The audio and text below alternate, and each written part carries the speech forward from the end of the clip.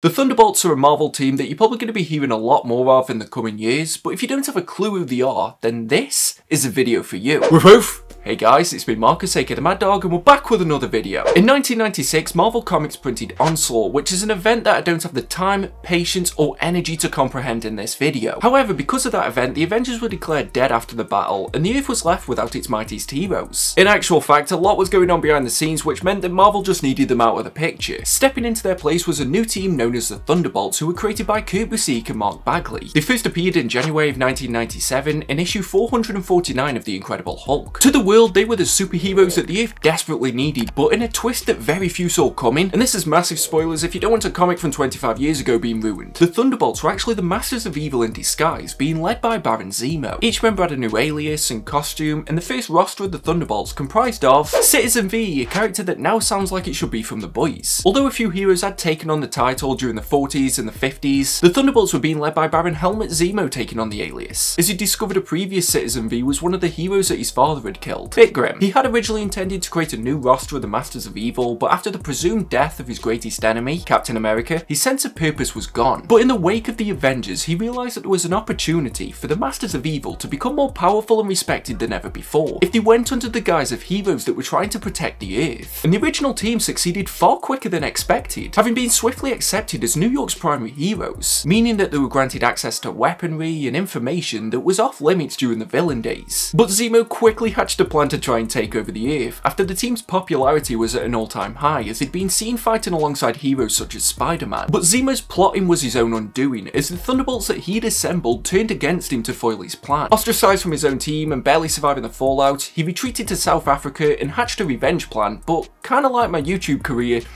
it was unsuccessful. Another Citizen V confronted Zemo, claiming to be the true successor to the title, but he somehow managed to escape the team that he formed and went into hiding. But because of the fact that Helmet's gone between being a hero and a villain so many times that you think it should automatically qualify him to be a member of the X-Men, he has returned over the years to be a part of and sometimes lead the Thunderbolts again. He doesn't have much in the way of powers except for delayed aging thanks to Compound X, but because of that he has a genius level of intellect, is an expert in hand-to-hand combat, and is the master of deception, which is especially true since nobody saw the twist with the Thunderbolts coming. The next member we're going to talk about is Eric Jostin, who's had a few aliases since his debut in 1965. Power Man, Goliath, the Smuggler, but he joined the Thunderbolts as Atlas. He's a Milwaukee-born former member of the US Army who was originally hired by Zemo to smuggle stolen tech into one of his secret bases. He remained a low-level enemy of the Avengers for many years, but his most beneficial development was when he was subjected to pin particles by Dr. Malice as part of a deal. Why do I never get deals like that? This, combined with his enhanced strength, meant that he could also expand his size. And prior to joining the Thunderbolts, he was captured by Cosmos aliens, and it was actually Zemo that saved him. Now in his debt, he wanted Eric to join the new roster of the Masters of Evil that he was forming. Under his new identity of Atlas, he realised the benefit of fighting for good, and even started to form a relationship with a member of the mayoral team. And as we all famously know, people associated with those in power don't get involved with supervillains. Which is why she broke it off with Eric when Zemo's plan was revealed. Yet this invigorated Jostin and the other members of the Thunderbolts to turn against the leader in the thing that I spoke about previously when I was speaking about Zemo, so I won't bore you with it again. There have been times when Atlas has had his mind controlled, which has caused him to go back to his villainous ways, but for the most part he stayed on the good track since joining the Thunderbolts and even joined the Defenders at one point. He did also join Hydra as well, but I wanted this to sound like it was going to end on a positive note. Next up is MAC, which is an abbreviation for Mobile Armoured Cyber Harness. And I don't know about you, but it's hard for me to think that you're cool if you admit that you're wearing a harness. Yet Abner Jenkins somehow managed to do it when he joined the Thunderbolts. Before that, he was the mechanic turned villain known as the Beetle. Yep, remember that annoying boss in Ultimate Spider-Man on PS2? It's him. And yes, I know it's not explicitly said to be the same person in the suit, but just let me vent, that thing's annoyed me since I was 11. He was previously an aircraft maintenance technician before creating the Beetle armor and attempted to become a hired mercenary. But when that didn't work out, he was recruited by the Masters of Evil, which to me is like failing at being a shop assistant, so they promote you to being CEO. But with the help of the Fixer, he created a new armor and became Mac 1. But again, after spending a bit of time with the Thunderbolts, he realised that he enjoyed being a hero, and he even went back to prison to serve his time for a murder that he'd committed. Jenkins doesn't have any superpowers, but his suit can fly, it has a lot of weapons in it, and it's quite durable as far as superhero armors go. But in saying that, it has gone through quite a few versions over the years, so don't be surprised if you see a Mac 1, a Mac 2, a Mac 5, or even a Mac 10. And little known fact, Gillette actually named their razor after him. Please don't fact check that. And if you are following the history of this team, it is much easier now that we've got the omnibuses being released, and we've also got an upcoming volume 3, which you can already order with the discount codes that we've got with the channel sponsor, Organic Price Books. They've got great packaging, fast shipping, and amazing customer services, and if you use code WOOFWOOF, you'll get $2 off your order. And if you're ordering 3 or more books and you want them to be delivered together, make sure you use code WOOFWOOF, ship it together for 5% off your entire order. Don't worry, you can just copy and paste them from the description down below, and you can use these codes as many times as you like. Another one of the starting members is Meteorite, and Carla Sofin might be a name that you'd remember if you've watched me Who Are the Dark Avengers video, so I'm not just going to repeat everything that I said there, although it would make this video easier. Having previously worked as a psychiatrist, she was led to a life of supervillainry after she realised that she really quite enjoyed manipulating her patients, and she used these manipulative abilities to convince the previous Moonstone to reject the Moonstone so that she could become the new Moonstone. Yeah, I said it way too many times. Because the Moonstone was designed by the Kree, it gave her abilities such as superhuman strength, speed, stamina, durability, gravity manipulation, and light manipulation. But that last one was only to a limited degree, so it's hardly worth bragging about. Having previously been recruited to the Masters of Evil, she was an easy shoe-in for the Thunderbolts, and that's where she adopted the persona of Meteorite. Again, she was another member that saw the benefit of being a hero, and she even had a fling with Hawkeye, and she tried to return to a normal civilian life. And doubly again, it didn't last long, and she's had a storied history since she joined the Thunderbolts. At one point, she obtained a second Moonstone, which gave her even more power, and she even posed as Captain Marvel during the Dark Avengers, which, again, go watch that video. Also starting the team was Songbird, Melissa Joan Gold, a name that I confused with that lady who played Sabrina the Teenage Witch. But before returning the Thunderbolts, she was known as the Screaming Mimi, a stage name she took on when she joined the wrestling group The Grapplers. Original name, by the way. That's like a boxing group being called The Punchers. She was a runaway child turned thief who quickly found herself in jail when she tried doing work for Roxanne. But this was also where she unleashed the mighty power of her voice, which is her most famous ability and is so strong that it can create sonic objects. She can also fly and has superhuman strength and speed,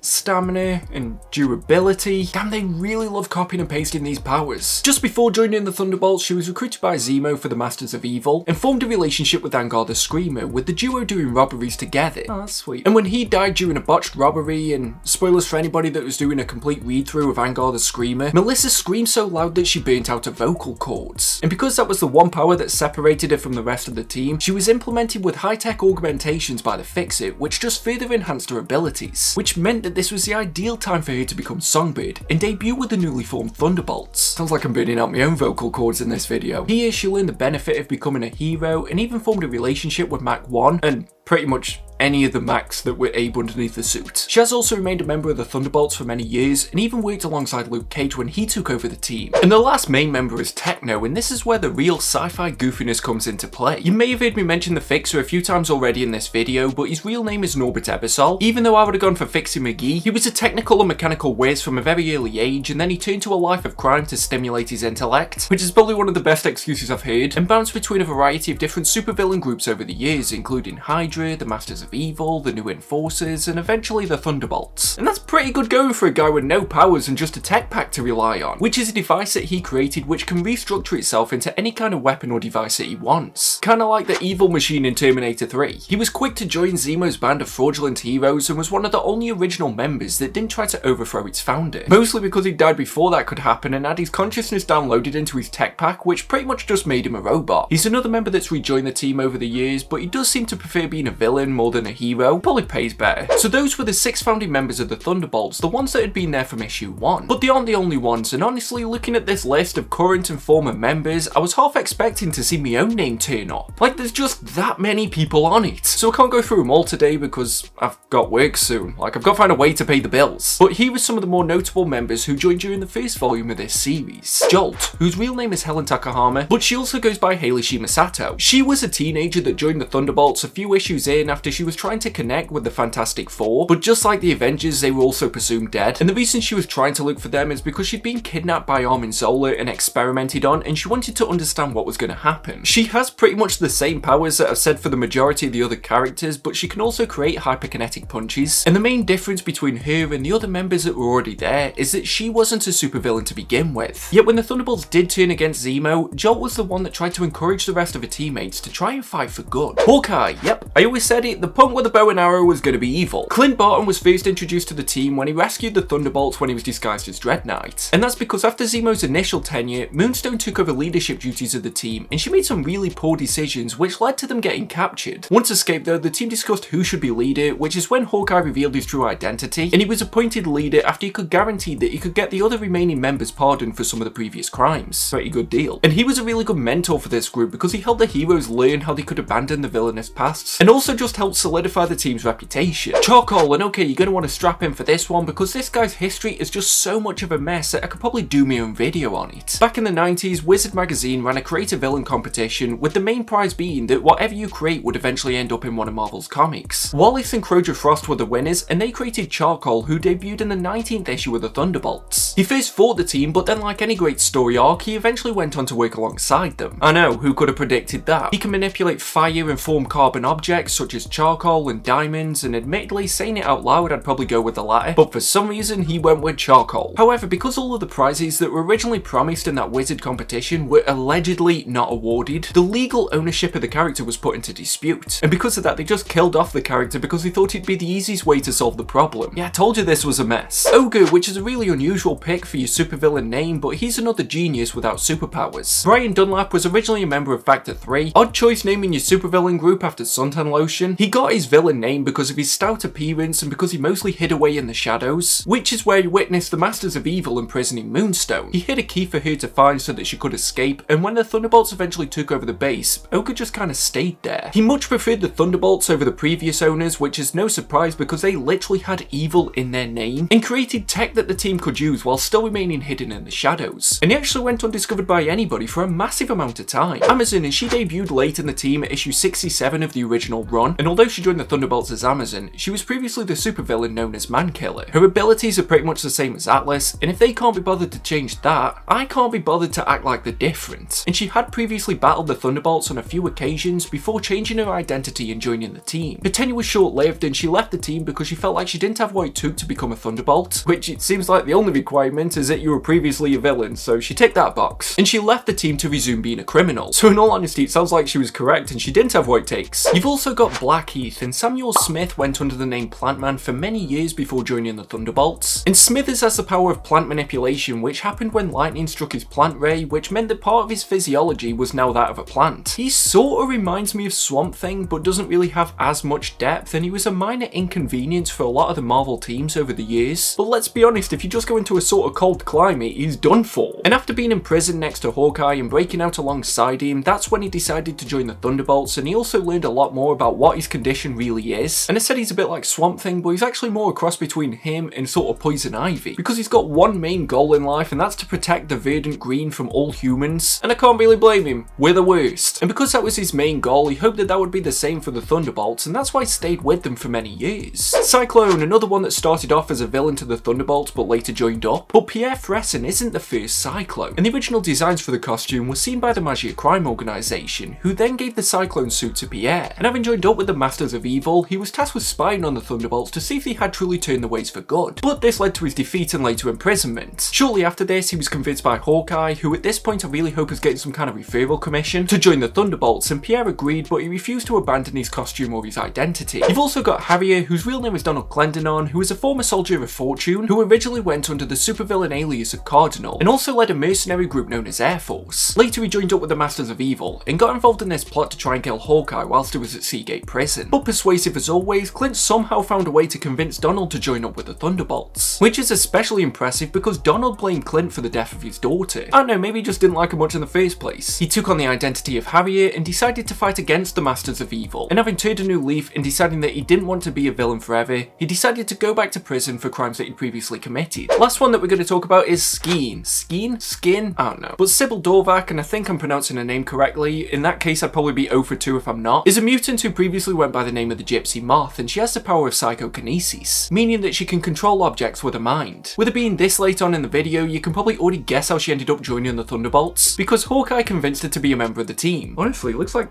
Hawkeye did more for the Thunderbolts than Zemo ever did. She was a valuable member and useful in battle, but she was a little bit too flirty with Songbird, which caused her to be pushed out of the team when the Thunderbolts underwent a restructuring. And that's pretty much it for the first iteration of the Thunderbolts, up until the new Thunderbolts debuted in 2004. There were a few other characters that appeared here and there, but over the years this team has expanded exponentially, and even included big names like the Green Goblin, Luke Cage, Ant-Man and Bucky, but they've solidified themselves as one of the key groups within the Marvel Universe regardless of who the members are, and hopefully will continue to do so over the years. But that's the video. Hopefully you've enjoyed it, hopefully you've learned something from it. Let me know what you think about this type of video in the comment section below, but until next time, just make sure that you stay safe and stay mad, all you dogs. Woof woof!